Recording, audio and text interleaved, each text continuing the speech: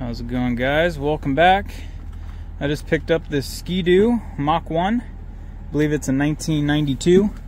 Paid $200 for it. They were asking $3, so talked them down a little bit. But it's been sitting for probably 10 years, he thinks. The hood's not really attached, but it looks like it's all complete. It's got the key. Doesn't have the original gas cap, so the guy threw a bag over it. It's got the tether and 1,700 miles. Not bad, if that's accurate. So let's bring it back to the shop and see if we can breathe some life back into it.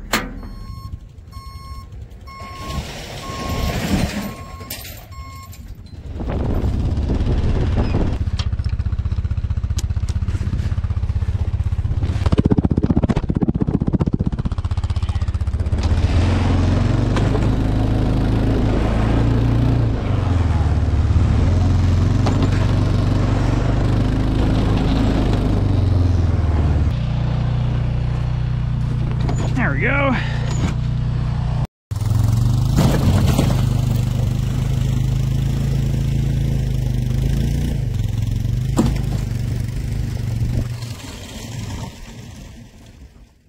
And here she is in a nice warm environment for the first time in a while. Previous owner said it's been sitting about 10 years and that it ran when parked, but you know how that goes. We'll see about that for ourselves. Looks like the hood is just hanging on by a thread. Looks like the plastics probably broke off the hood mount, so we'll have to adjust that. Looks like the headlight just flopping around in there. This is the 92 model. They had the 617cc motor, which produced about 110 horsepower. It's a twin-cylinder, liquid-cooled, twin 40mm carburetors. They made a short track and a long track. This is the long track. They called it the XTC, stands for Extra Traction and Comfort. Got your spot for your passenger here. Your grab bars built into your rear rack. Looks like we've got a tow package. Seat cover's seen its better days, but for our test driving purposes, I think we'll be alright. Looks like we've got our pull cord here, our choke.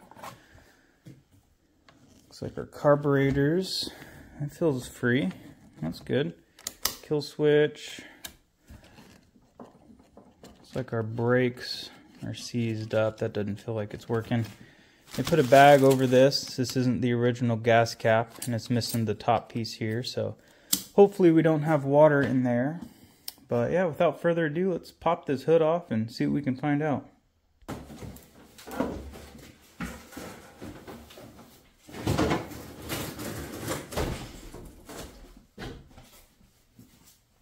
And here it is, the heart of the machine.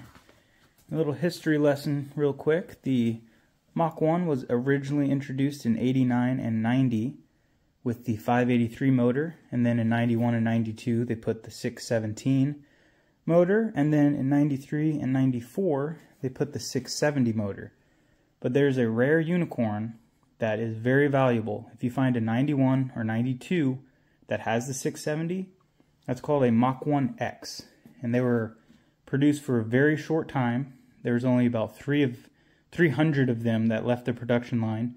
They had bad crank bearings, I believe, and the harmonics from the motor just blew the motors after just a couple hundred miles, so they stopped production on those very quick. And then in 93 and 94, got the bugs worked out, and then the 670 was a good motor. So find a 91 or 92 Mach 1X with the 670.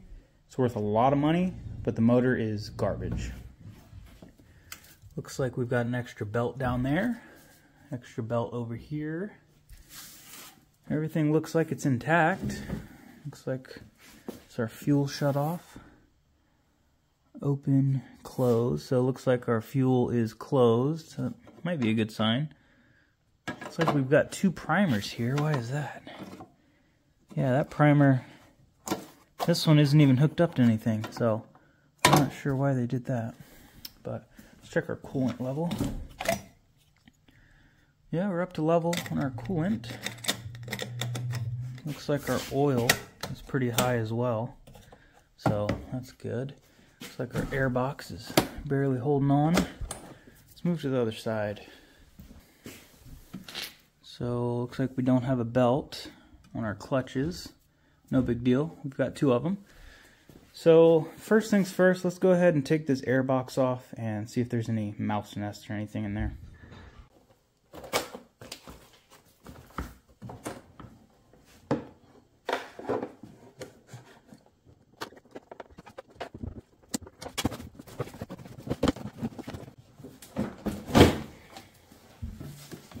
It's weird. It's riveted right here, and then this top part, it's stapled, so I can't really pull this thing apart, check for nests, but just looking in there, you guys can't really see, but I don't see anything. Right now we've got good access to our carburetors and our, looks like we've got two fuel pumps down there. Let's take a look and see if our slides go up and down. Yeah, slides going up and down. You guys can see in there better than I can. How's it look? Alright, about to shop back, but I noticed that we've got ourselves a battery. So that means they opted in for electric start on this model, so we won't have to do much pulling. We'll get all this cleaned out, put a battery on it, and then when it's time to fire it up, we'll just hit a button.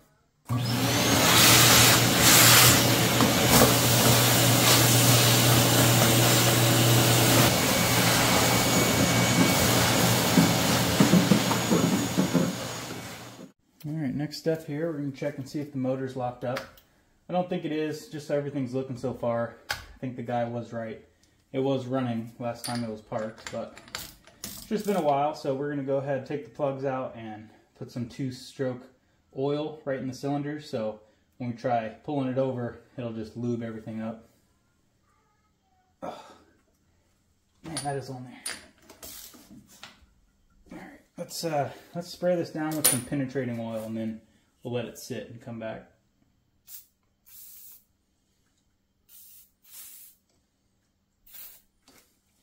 My buddy recommended this stuff, free all. So first time using it, we'll see how it does. Easy peasy. Oh yeah.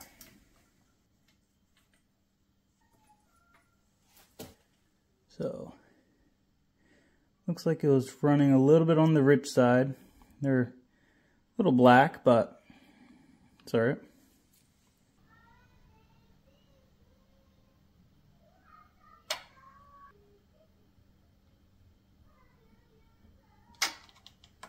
Let's give it a little pull, make sure we're not seized up. I don't think we are, but you never know. Oh yeah, easy peasy. Alright, let's go ahead and get this battery out of here. We can try checking for spark and then probably do a compression test.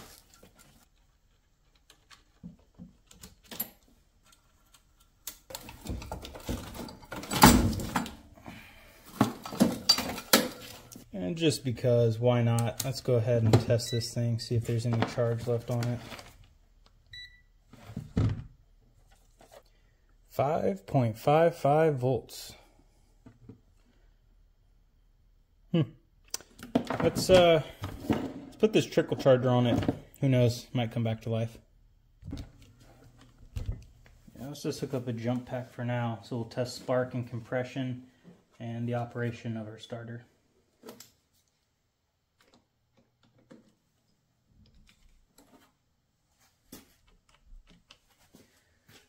Alright, moment of truth. I'm going to give the key a bump and see what happens.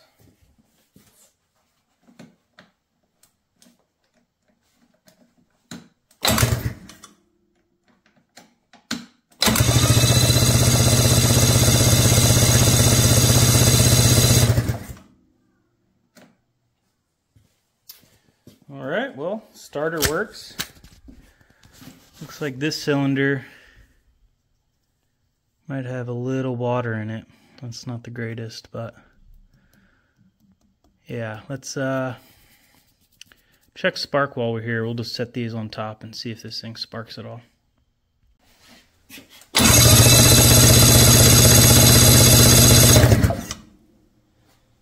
Yep, I think we're good. Besides the water coming out. All right, let's go ahead and check compression. Might indicate something in this cylinder. It's not how it should be. Another thing that possibly could happen, since there's only fluid coming out of this cylinder, there can be a break in the head gasket allowing coolant to flow in there. So we could have a coolant leak as well. Let's see what happens here.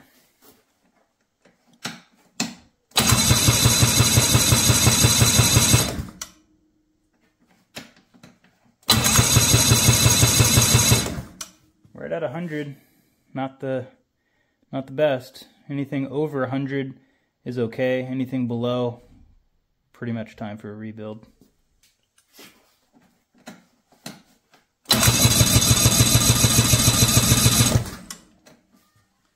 Yeah, 130. So yeah, that tells us something more on the catastrophic side happened in this cylinder. So yeah, we might have to rebuild this thing. Especially fluid sitting in there. All the bearings are probably completely rusted. I'm going to see if I can take the seat off really quick. Give us better access to take a look at the tank.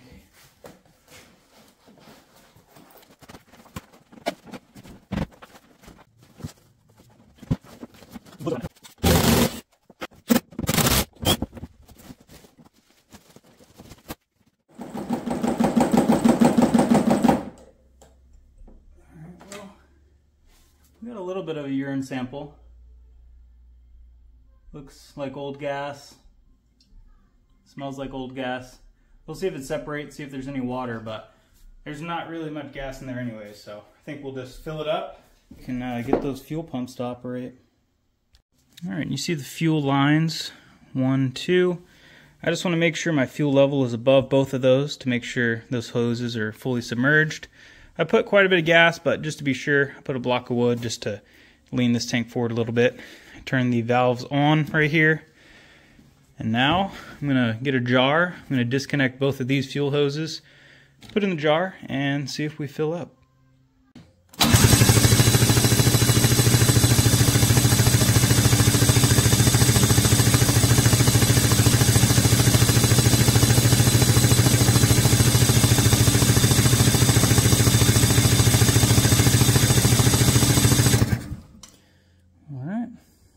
It's working good. Alright, so we've got our fuel hoses plugged off here so we're not spitting gas everywhere. What I think we'll do now is we'll turn this thing on its side and kind of a little more on the upside down side and crank this thing over a bunch and see how much liquid we can get out of the crankcase. Got this apparatus here, got a strap connected there to the end and come along to a chain on the ceiling. So let's crank it up and see what happens.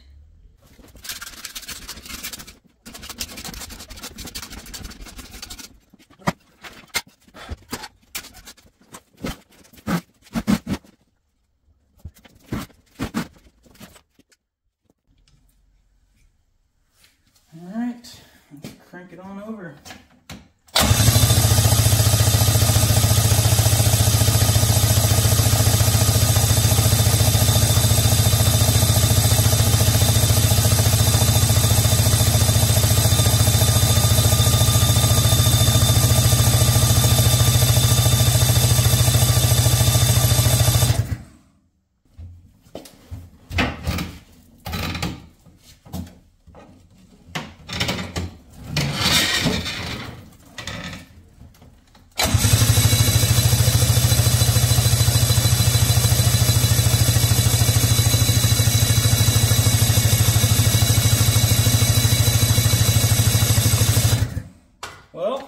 That's all we're going to get out of her.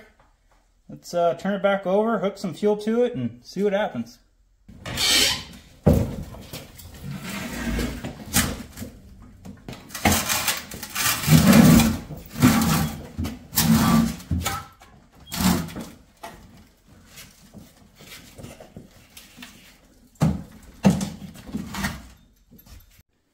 Alright, we got the spark plugs in.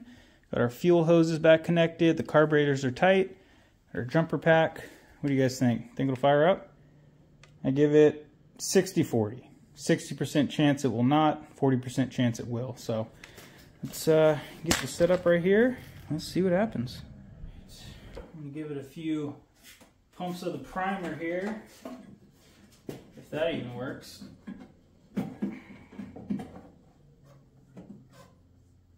Yeah, primer's working. All right, let's see what happens.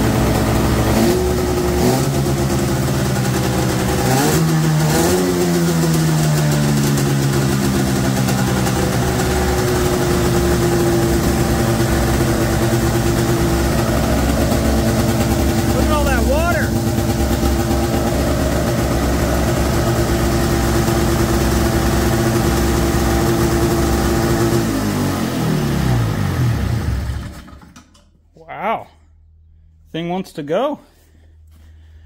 Well, what do you guys think? Should we try and ride it or take this motor apart and see what the inside looks like? All that water kind of makes me nervous. You know, the crank bearings are probably rusted, but let me know in the comments below. See what next video should be. It's running. Looks like the clutch here was moving in and out, but looks like the idle was set too high. Looks like it went in and it did come out, but probably needs cleaned up. Take some Scotch-Brite to that. But yeah, start it right up. Let's see if it'll go again.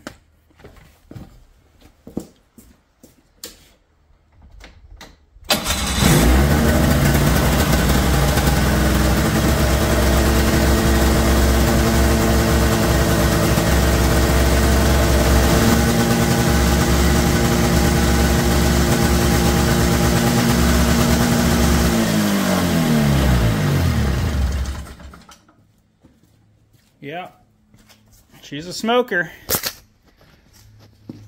So looks like we don't have much of an idle adjustment, so yeah, we'll probably have to end up taking the carbs off and figuring out how to adjust the idle. But yeah, what do you guys think? Alright, so the shop is aired out now, and I was just kind of looking around. Looks like I lost the idle adjustment out of this carburetor. See how that one has it right there? This one did not. It fell down underneath the motor, so I got it. We're gonna put it back in and see if we can get that idle dialed in. Alright, let's try firing it up one more time and we'll see if we can get the idle somewhere close.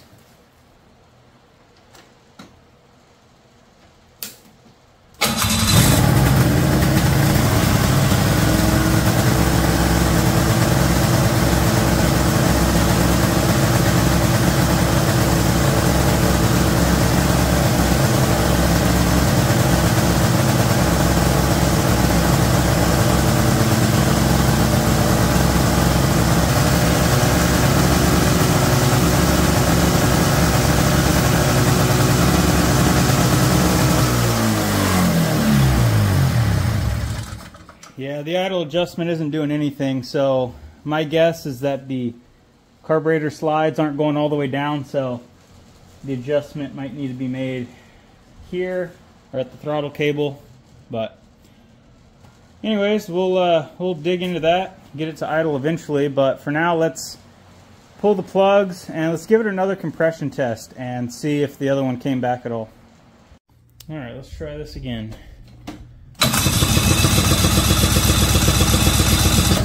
Wow, that one came up actually. Looks like it did equal out. We've got 125 in this piston when it was 100 earlier. Let's check this other one.